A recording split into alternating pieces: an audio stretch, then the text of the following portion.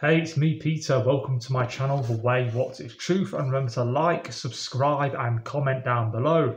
Now, today I'd like to talk about prayer. And of course, prayer is a deeply personal thing. We all pray differently. Some people pray at night. Some people pray first thing in the morning. Some people pray when we're at work, when they're with friends, family. Some people like to pray alone. It's a deeply personal thing, and our prayer lives are not always consistent. They go up and down. It sort of fluctuates depending on what mood we're in, depending on how busy we are, what we're doing, and God understands this. Okay, I'd like to ask the viewer 3 questions. Why should we bother praying at all? How should we pray? And what should we pray about? Now, my personal answers to those 3 questions are this. Remember to comment down below about this, okay? We should pray simply because Jesus Christ himself prayed. And it's not so much about what prayer does for God, it's about what prayer does to us. Prayer changes us from the inside out. As we humble ourselves and yield ourselves to God's Spirit and to His Word, the Bible, we get transformed. Now, everyone's in different circumstances and different situations. With me, it's been loneliness and depression, a lack of friendship and a lack of relationships throughout my life. So yeah, that is probably, I mean, there are 1 or 2 other things that are getting to me in my life, but it's those 2 things, and it's all too easy to become cynical and to think, oh, I've had enough of this. But you know something about God's Holy Spirit is that even our groans, even when we don't know what to say, even when we don't feel like praying, if we make an effort and say, oh, Lord, help me, I've had enough, please, Lord, help me, He reacts to that. His Holy Spirit intercedes for us. So we should pray because Jesus Christ of Nazareth prayed. That's why we should pray. Okay, if we're not praying as Christians and it goes on for days, weeks, months, slowly but surely we'll become spiritually weaker and weaker, more open to attack from Satan.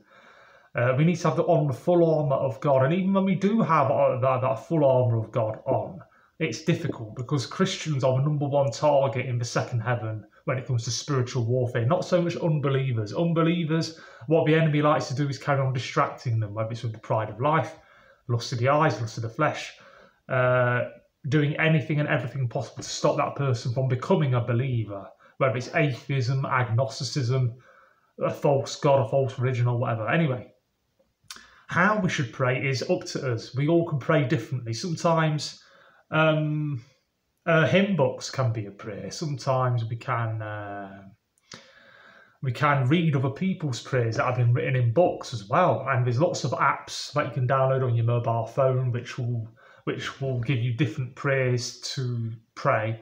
But how I like to pray personally is to just speak to God in my own words, and I like to pray the Our Father prayer, which is, of course, Our Father, who art in heaven, hallowed be thy name, thy kingdom come, thy will be done on earth as it is in heaven. Give us for this day our daily bread, and forgive us of our trespasses as we forgive all those who trespass against us, and lead us all away from the evil one.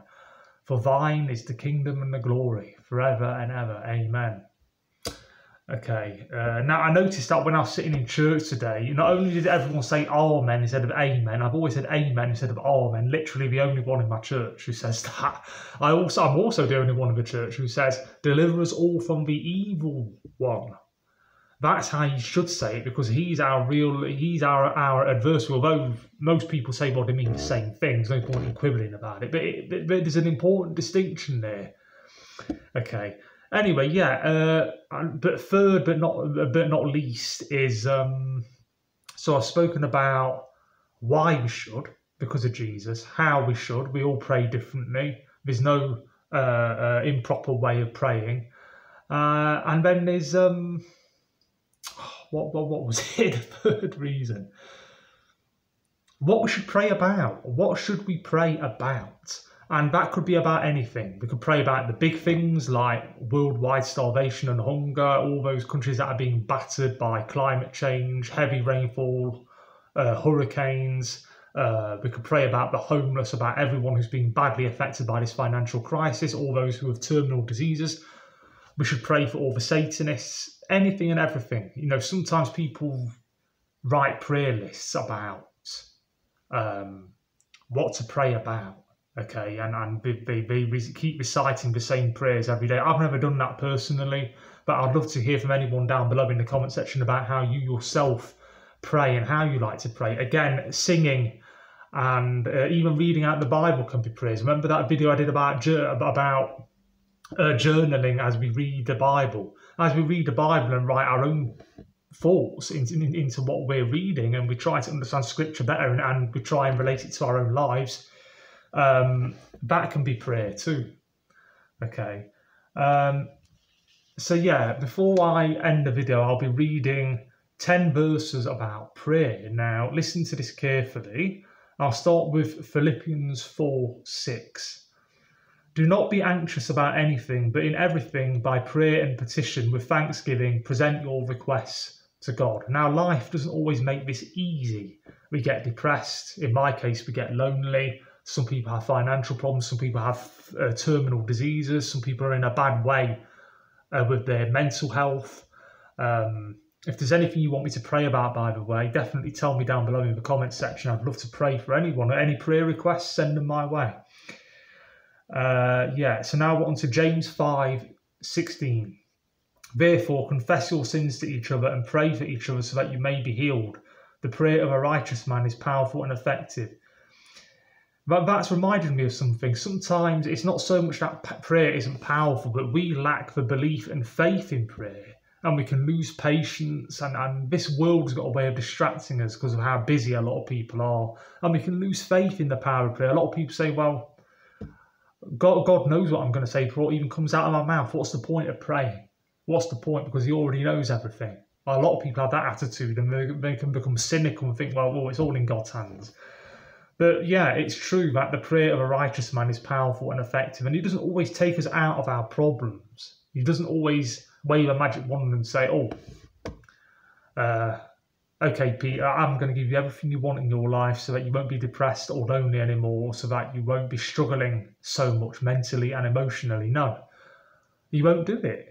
He won't do it because he uses our painful situations and our struggles in order to strengthen us and to help us become stronger as Christians. And even now, as I'm doing this video, I can feel this sort of like wave of negativity go over me. But it's when we do videos, it's when we go to church, when we don't feel like going to church, we're doing a service to God. Sometimes we have to do things like we don't feel like doing. You know, there's an old saying about when the going gets tough, the tough get going. But those who are really tough are those who are believers in the Lord Jesus Christ, who rely on him through thick and thin. Now we're on to 1 John 1:9, yeah? If we confess our sins, he is faithful and just and will forgive us our sins and purify us from all unrighteousness. So if we go to him in prayer and mention our sins to him and come clean about as many things as we can, then he'll recognise it and says, well, okay, this guy's or this lady is guilty of this, that and the other, but he wants help, he's repenting of it, I'm going to stick with this guy and help him get through it. And of course, forgive him. Jeremiah 29:12. Of course, don't forget that Christians, those who believe in Jesus as their Lord and Saviour, are under a constant state of grace and forgiveness. Don't forget that prayer is a part of that. So now we're on to Jeremiah 29:12. Then you will call on me and come and pray to me, and I will listen to you. God is always listening, even when we're at our lowest depths of despair. He's always listening to us, always. He never turns a deaf ear to those who turn to him. Jeremiah 33:3. Call to me and I will answer you and tell you great and unsearchable things you do not know. Now this is an interesting one, so let me say it one more time. Jeremiah 33:3.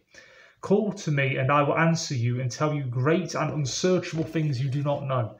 With the power of his Holy Spirit, he lets us know things that most other people may not know about, even other Christians within the congregation. And that reminds me, when it comes to prayer, a great way of doing it is if you're fortunate enough to have friends in Christ to actually go to places with, then prayer groups are a great idea, and walking the streets, praying for your neighbourhood, praying for your street, praying for your friends and family. What I like to do is this. I like to pray for this entire generation and every generation to come globally about anything and everything that's on my heart and mind. And then I mention everyone who's ever entered into my heart and mind in any way whatsoever, throughout the whole past, present and future of my life.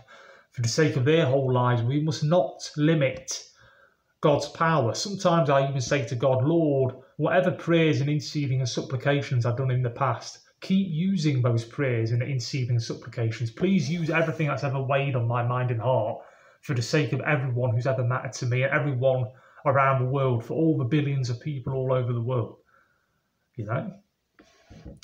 until his return, and indeed until after his return if needs, because a lot of our prayers and interceding and supplications, not everyone realises this, but they are useful and powerful even after his return to the earth, because sin won't be done away with straight away after his grand return to the earth, which everyone will see on the earth. Now we're on to Luke 6:27-28. But to you who are listening, I say, love your enemies, do good to those who hate you, bless those who curse you, and pray for those who mistreat you. Right, now this is extremely hard to do. It depends how much of an enemy it is, but it says love your enemies. That doesn't mean say we need to be on speaking terms with them, but we should love them inwardly, even though they may not be our cup of tea and we may not see eye to eye. We need to love them anyway, because whether we like it or not, they were made after God's image and likeness, and Jesus died for them like he died for you. He lets his rain fall on the righteous and the unrighteous, yeah? And it says, do good to those who hate you. There are going to be people in life who hate you. There's been people in my life who I've disliked with such intensity. But nonetheless, we should be trying to do good to those who hate you. And obviously, as Christians, we shouldn't be hating anyone. But given my loneliness and depression all my years, there have been days, many days, when I felt like not being here anymore. And that's caused me to resent next door neighbours sometimes. There's a guy who lives next door to me to my right who I've never got on with. He's lived next door to me for over 10 years now. I'm not going to go into it in this video or in any video for that matter, because it's with God. I've left it all with him. It's not like he's a particularly noisy neighbour. There are times when he's a little bit noisy, but that's not really what it is. But yeah, that's just one example. We're all in different situations. Many of us will have neighbours, friends, family and work colleagues who we fell out with and we don't get on with.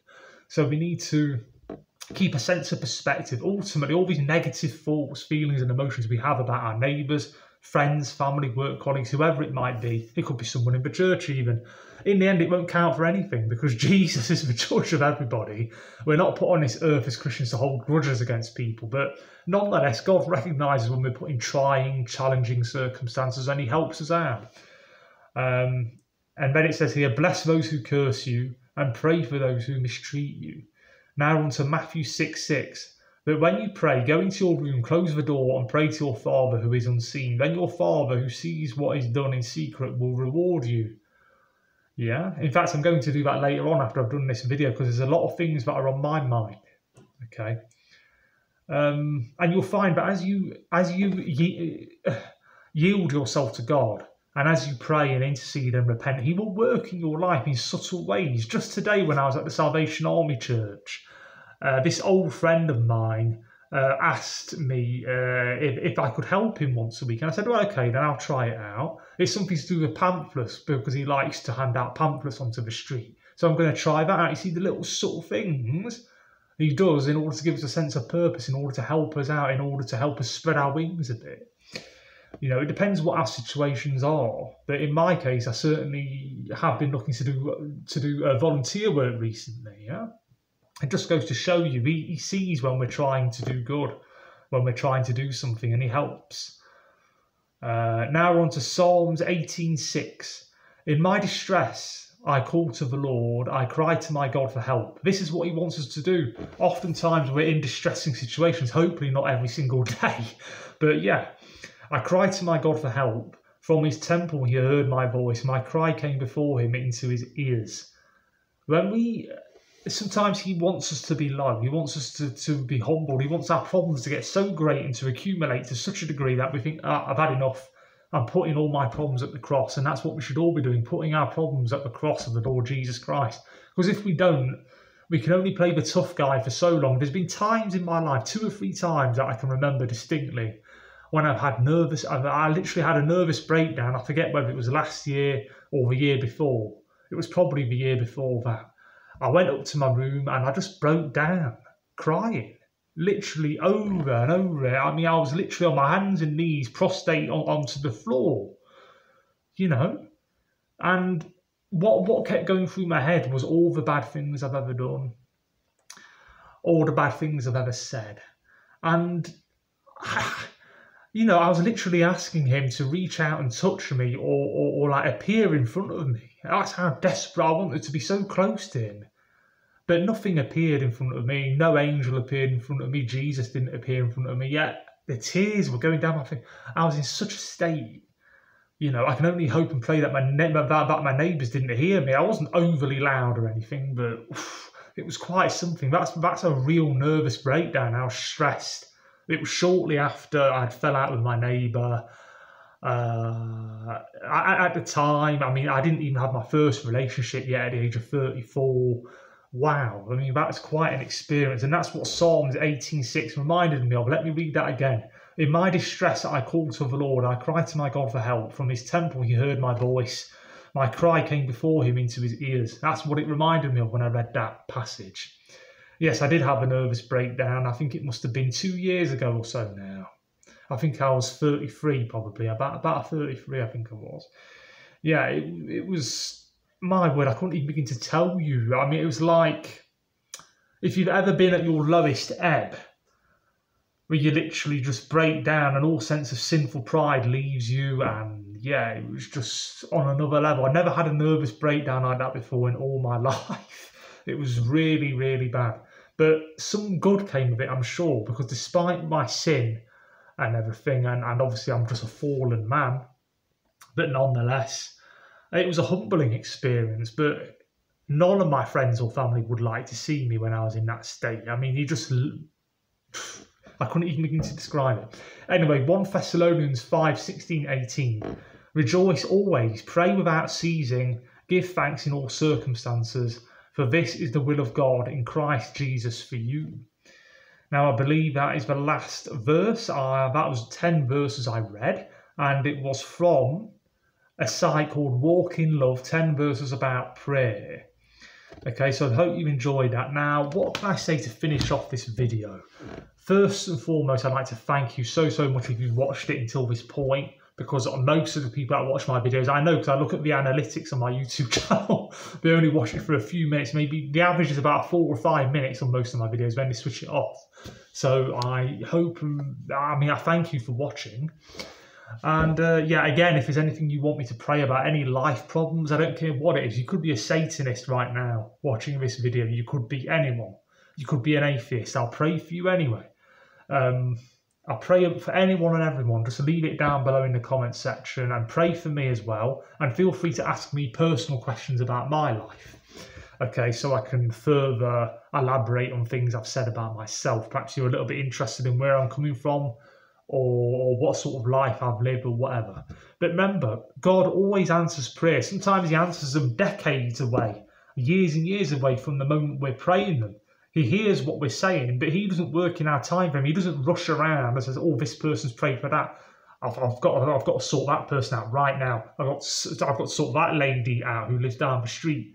You know, he's not the sort of God where we snap our fingers and he just comes running straight away. And like I said earlier on, he puts us in different situations, different circumstances, and it's up to us how we deal with that. We can yield to Satan and listen to him, or we can yield to God and listen to him. We have the Bible, we have prayer, we have repentance, we have worship, we have many, many weapons that have been given to us by the Lord Jesus Christ himself, by God himself. He's given us these weapons to use against the enemy. It's up to us how we use them. Now, once I've stopped recording this video, I'm going to go upstairs, fall on my hands and knees. I'm going to pray for my YouTube channel. I'm going to pray for as many viewers as possible to come for the sake of the glory of God, and as many likes, subscribers and comments. And I pray for him to give me new, fresh ideas for different videos. I was thinking of doing a video on the Euphrates River because that's drying up.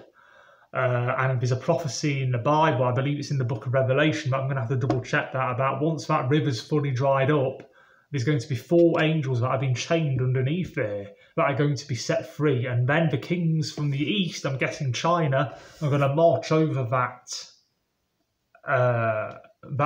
barrier, so to speak. and a third of the world is going to be wiped out. That's roughly 50% of the world's population. That's been weighing on my mind as well. But who's to say when that Euphrates River is going to fully dry up? In the year 2020, just 2 years ago, it was fine, but now it's dried up in various places. So that's definitely something to bear in mind. Perhaps I will do a video on it, perhaps I won't. It depends. Anyway, that's just one of the things that's on my mind at the moment. So again, thank you so much for tuning in. And yeah, if you've got anything to add about prayer, the power of prayer, and if you want to talk to me about how you pray, and all the different ways that you, my viewer, pray, then tell me about it down below, because I'd be very interested to hear, because we can all learn from one another. We can all learn about prayer and interceding and supplicating and that. So I hope and pray you have a good day. Thank you for watching. Take care and bye-bye.